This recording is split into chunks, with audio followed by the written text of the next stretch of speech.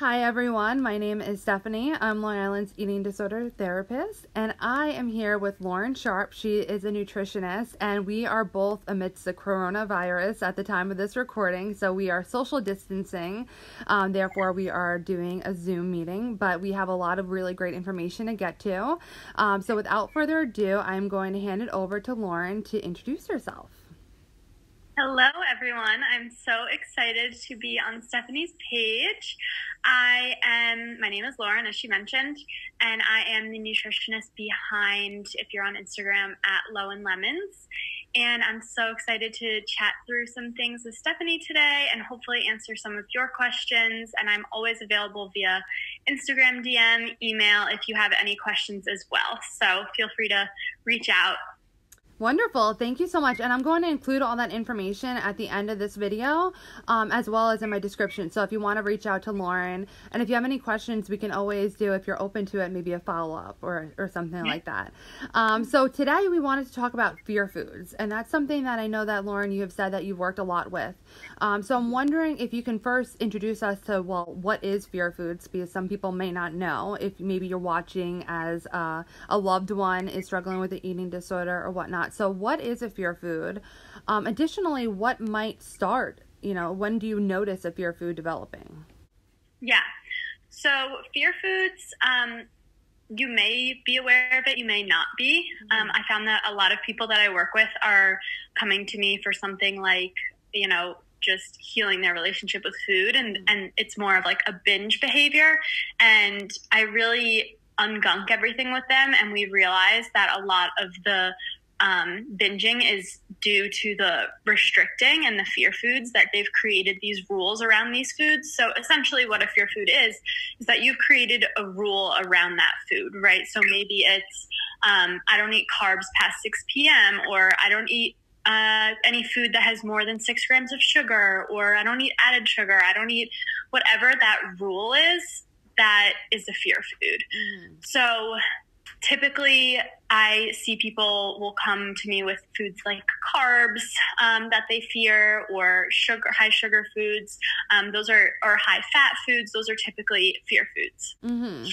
So that's really interesting. You're saying that you seem to realize that there's a correlation between a fear food and the development of food rules.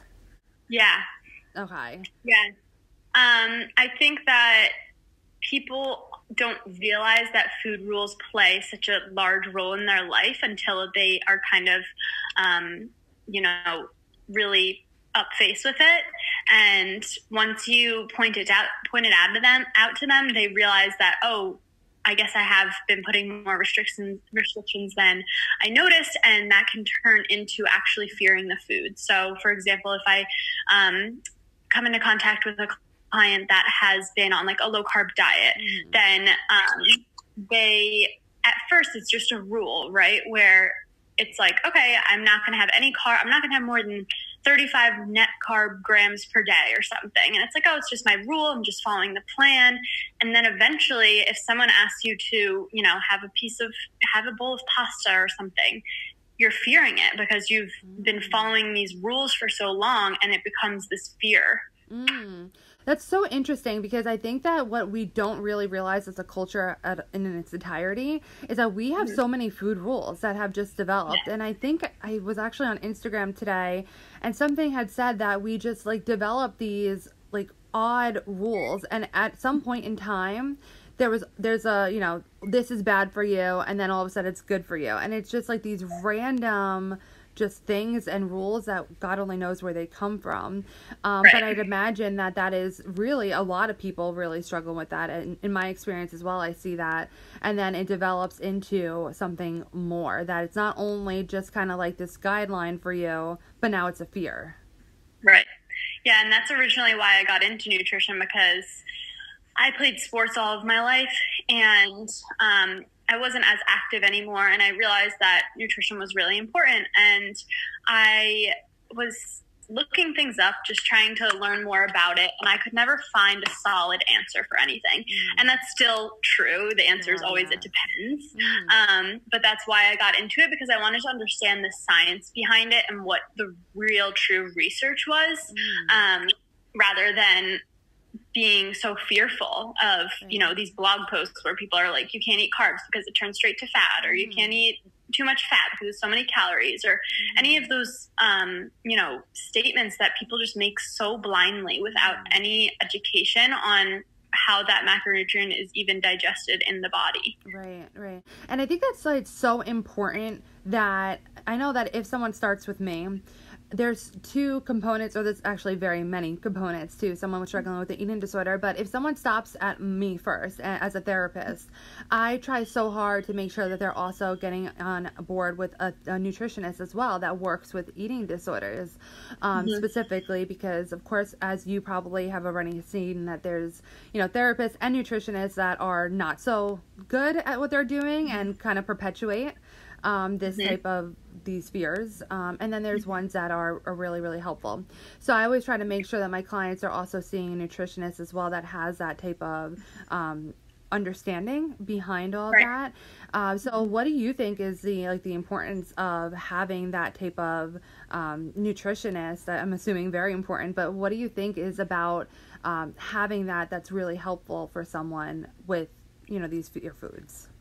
Yeah, I think that it can be really important because although, you know, the mindset and therapy aspect of it is so important, so is just like education on, you know, debunking these myths that you probably believe from diet culture, and diet culture just really swamping your mind with all of the noise that's going on out there and untrue facts. And so something like, you know, you can't eat carbs because they make you fat. Like, that's just complete bogus and is not true. So having a nutritionist who can really help you understand how the body works and why you don't need to be fearing these foods. I think as a culture, we really over exaggerate things where it's like sugar is the death of you, coconut oil is the worst oil ever. Like these things are so over exaggerated. So I think to see a nutritionist is so important, just to debunk some of these things and talk through your concerns in terms of like what is really fearing you, making you fear these types of foods. Yeah, absolutely. Because I can work through on my end, you know, the thought process and such like that, but I can't back up with the science because I have not studied nutrition, obviously, in the same regard that you have, or in any formal setting other than, you know, just through my job and working very closely with nutritionists. So that's why it's so important to make sure that you have the nutrition aspect as well. Now, on the topic of fear foods, do you see like different levels of fear foods? Like maybe something that a person will just say, like, I am not like going to touch that, like I'll die before I do that, and then some that is a little bit easier to face? Yeah, I mean, there's different levels of fear foods for different people, but then there's also different levels of food fears for the same person, right? So for different people, that obviously just goes along the spectrum of how disordered the eating is. So I don't really work with people who are strictly, you know, with a diagnosed eating disorder. I worked with more like disordered eating behaviors. So someone who might have food rules around food where it's like, I don't eat past 6 p.m., but like they're still, you know, getting a decent amount of calories in, and they wouldn't, you know, have a mental breakdown if they were told to eat one of their food fear foods. Whereas, you know, someone with an eating disorder, it's a little bit more severe where it would really cause distress and anxiety for them to have to consume one of these foods or break one of these rules, like not eating after 6 or whatever it is.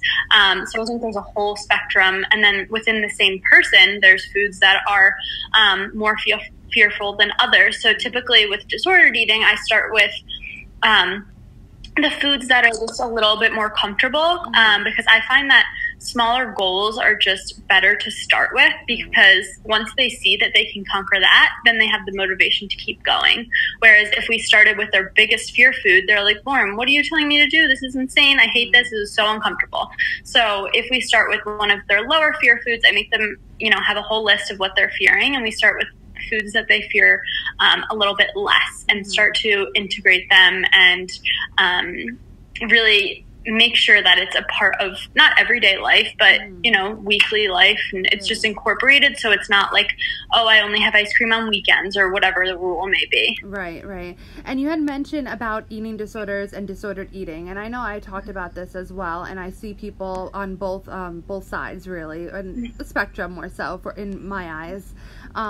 But when you're talking about it, can you just give a little bit of an overview as to what is the difference, at least from your perspective? This way, for anyone who might not know that, disordered eating even exists. Yeah.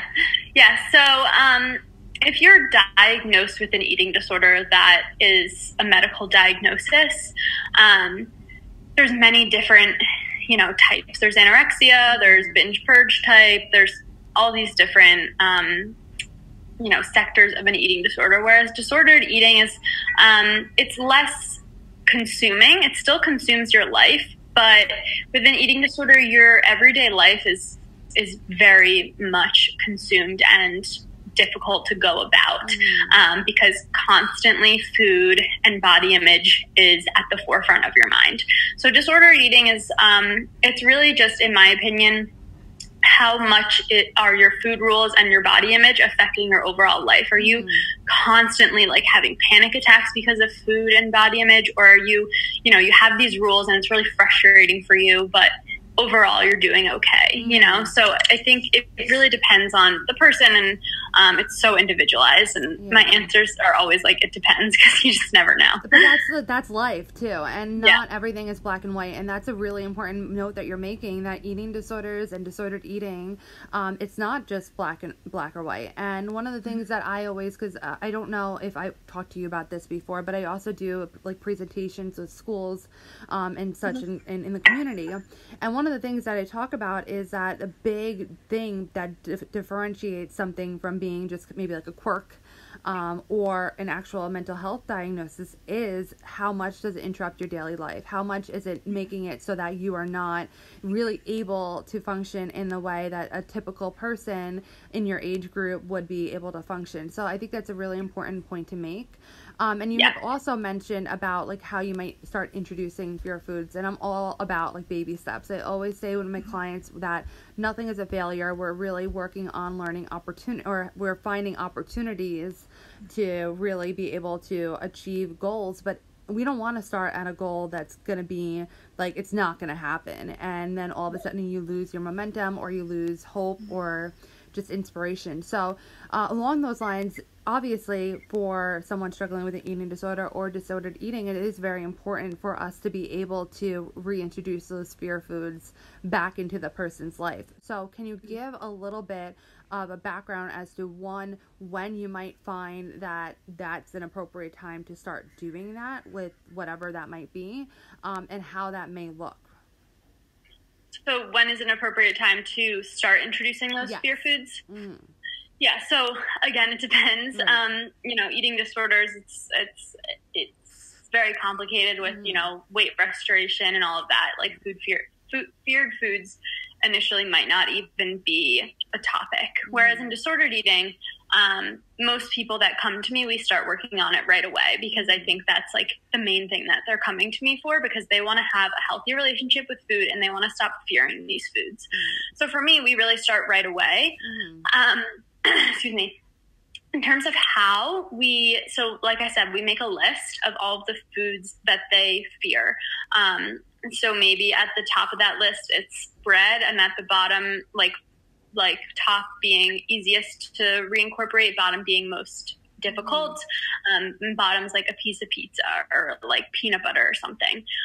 So with toast, I just take it very slow, where it's like, okay, well, what do you normally have for breakfast? And it's like 2 eggs and, cheese, and say they're like trying to cut out carbs. So they do like a lot of protein and fat. Then I would say, okay, well, how would it feel if we did a half of a piece of toast with tomorrow's breakfast, starting, with these really small steps. Or even like, I'm not against diet foods. I don't think that they should be the only food that you're allowed to eat. But if somebody is more comfortable starting there, then And if they're still going to continue to see me through that so that I can get them to the place where they're eating, normal bread, I'm okay with that. If they want to pick a high fiber bread that's more comfortable to them, and start with that, that's okay. It might be a little bit more comfortable at first and show them, oh, I can actually do this. I made this tiny step and now I'm comfortable with this. And once they're comfortable, my job is to keep pushing them to try, the next step. Mm-hmm. That is thank you for sharing that. That's actually the first time that I've even heard that as well, because I also see a lot of nutritionists just trying to, not working with, the actual, like not working with a person in such small ways in terms of, being able to be okay with perhaps introducing a food that might still be a little disordered, because that is, it's really important. And this is what I also share with my clients, that I'm working with you. I'm not working against you. And ultimately we want to get you to a certain place, but baby steps, however that's going to look, that's important that we get you to the ultimate place, and we don't want to overwhelm you. So if diet foods, as you're saying, is something that's going to be helpful for them to get to that place, you're okay with that. And that's a very interesting thing. And I appreciate you sharing that. So, yeah. And I think that a lot of times, in different types of treatment, if you force someone, it's like, okay, today we're having bread, and they're like so uncomfortable with it, they might be like, okay, I had a piece of bread, and then stop working with me, and then they totally go back to their old ways. So I would rather them take baby steps, and maybe, it's always a step forward. It's not a step backward because they're trying, a diety food. That's fine. It's a little bit disordered. Yeah. But they're coming from a place that's extremely disordered to less disordered. So it's like, you have to just work in these little baby steps, or else the changes are not going to be sustainable for them. And they're just going to end up right back where they started.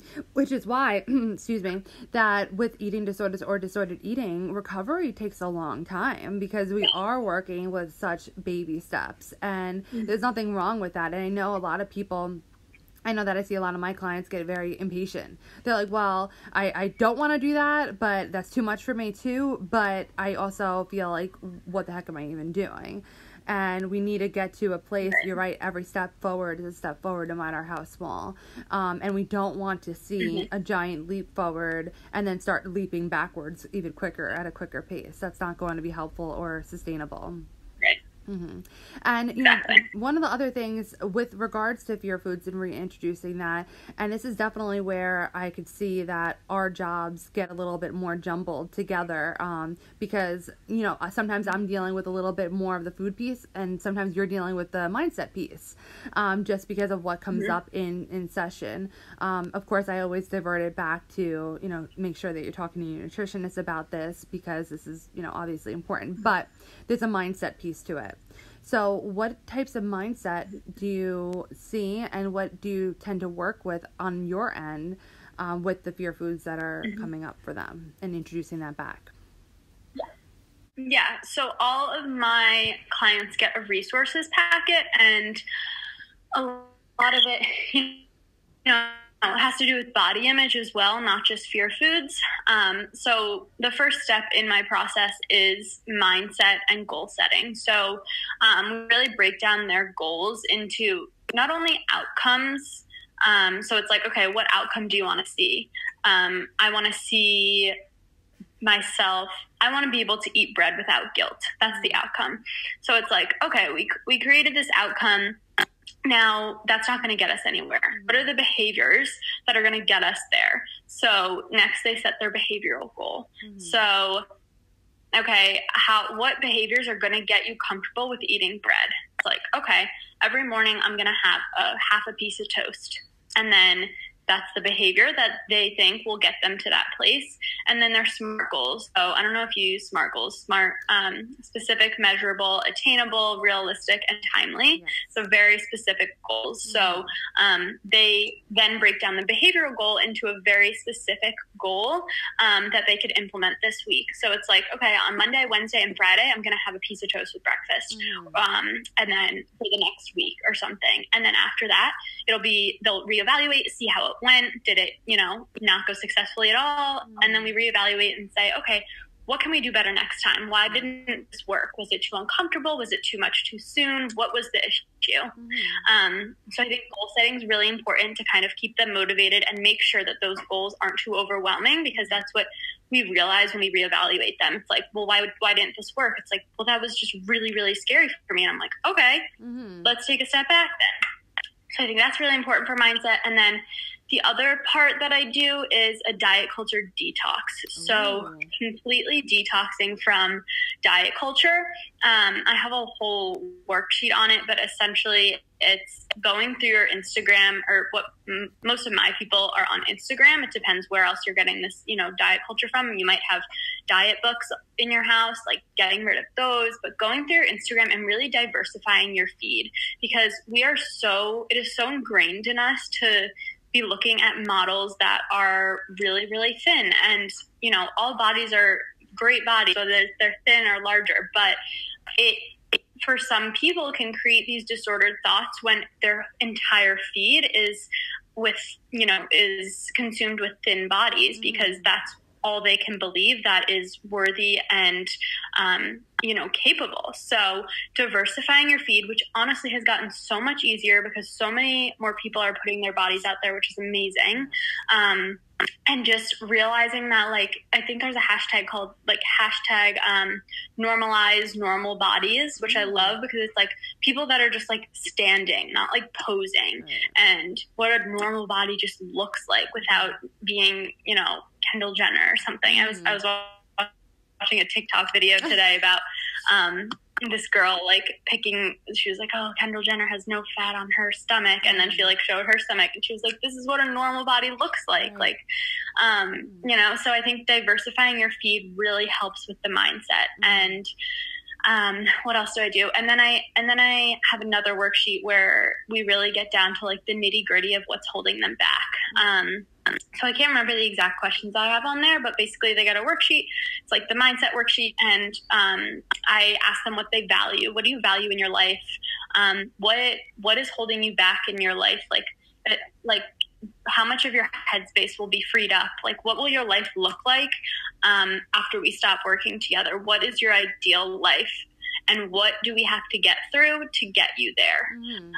So I think helping them paint that not perfect life, but ideal life for themselves really gives them the motivation, the intrinsic motivation to realize that this isn't for anyone else. This is for me. And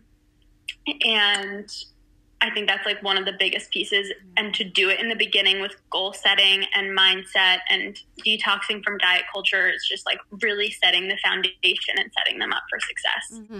So I'm tripping out a little bit here because we have such similar things that we work with. I mean, one actually with regards to the SMART goals and the social media detox, which is what I've been calling it. I actually have videos on each of them, and I'll definitely leave them in the links or the cards up on top.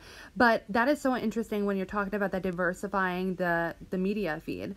I see that there's just social media is just so can be so detrimental and really cause really bad cases of comparisonitis. And I love that you're talking about not only, I talk more about detoxing from anything that if you reflect and afterwards you're okay, that doesn't make me feel good. And actually I'm kind of noticing that everything on this page never makes me feel good, so detoxing from it. But I love the addition of diversifying it and finding things of people and pages that are normalizing normal bodies, because it's so true that also there's just a very small range of what you see typically on social media and what we're tending to follow, but that is definitely changing, which is amazing. So I love all of that you're talking about. And then also you had mentioned, we're going back to the fear foods. I wanted to ask one more question on that with going to, so the challenging yourself. So one of the things that I see with my clients is that when the nutritionist starts to challenge them with the fear food, that if they go a while, they might do it, and then they go a while without having it. And then I've started to see a spike again in that fear food, and then it's just going back to square one. So what do you say on that, and how do you work against that happening? Yeah. So that's definitely very important. So it's the same thing with like exposure therapy in, anxiety, where it's like, okay, they're fearing, social situations. So if they go out to a social situation where it's like 5 people and they're like, oh, that was okay. And then they go to 10 people and they're like, oh, that was fine. And, they grow to be able to be at an event with 50 people. That's great. But then they are a homebody for the next month. Then it like becomes scary again because they're like, I don't know. But what I say is it's really important to remember and like relive that moment that you had been comfortable with that food. And maybe they didn't get to full comfort, but reliving that moment, it's like, oh, well, 2 weeks ago I was eating it and I was completely fine and nothing bad happened and I really enjoyed it. So reliving that moment, I think, is really important. And continuing to incorporate those foods. So again, just depends on the spectrum of eating disorder versus disordered, but somebody who is more on the side of disordered eating, it might be a little bit easier for them to, they might have less fear foods, so it's easier to incorporate them into everyday life.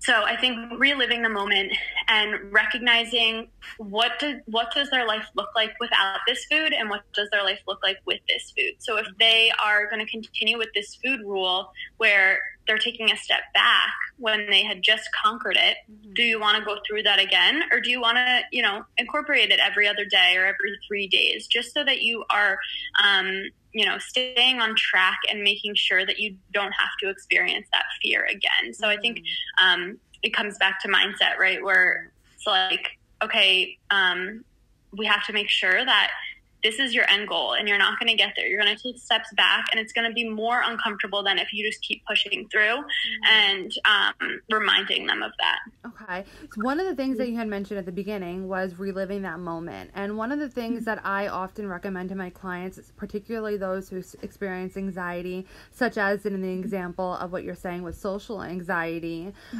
usually we fear like the worst and like, oh my gosh, if I go out to a party, everyone's going to stare at me. Everyone's going to think I'm weird. Everyone's thinking about me. I'm going to trip. I'm going to fall. I'm going to look like dumb and stupid and all these horrible thoughts that are very, very unlikely to happen. So one of the things that I recommend to my clients is I'm a huge fan of journaling. So I suggest writing down your fear ahead of time. And then always afterwards, you did not have, it's almost impossible to live up to that fear.